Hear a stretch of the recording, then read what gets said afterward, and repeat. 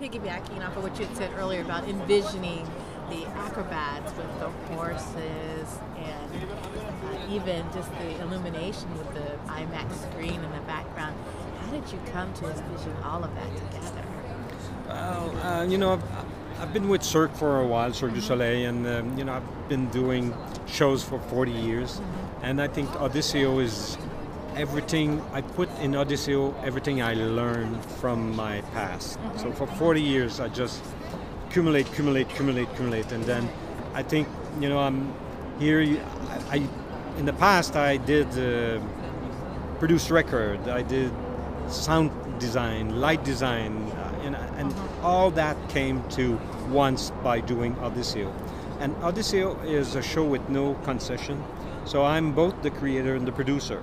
And when I decide something, I just do it, and I go as far as the idea could go. So we came out with the largest touring show in the world, which is a big challenge. We came out, I wanted to offer as a touring show the equivalent of the best show in Las Vegas.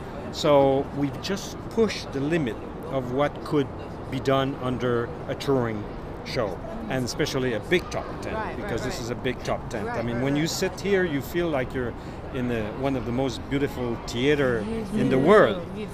You feel like you have the comfort of an opera house, and then when you go out, you realize, oh my God, this was a tent, and you don't have the feeling. So we have pushed the limit also of what the technology could give us. So we have the projection that is 2D, HD, almost 3D definition, images, and we have the lights, which are again the top, and we have the sound that is the top. I mean, everything here is as far as a touring show could go. And then had you worked with that? Had you been like a horseman? Had you? No, I started with horses in Cavalia. We created the first show about 10 years ago, and then I just went on because I didn't know what was a horse before I really started to work with Cavalia. Okay. Now I know more. But for me, I see them as artists. I'm not a rider, I'm not a trainer, but I see them, I see what they can do, they can accomplish. I had a vision, and I just fall in love with the aesthetic. I mean, this is the most beautiful animal on earth. So you can't find any animal nicer than that on earth.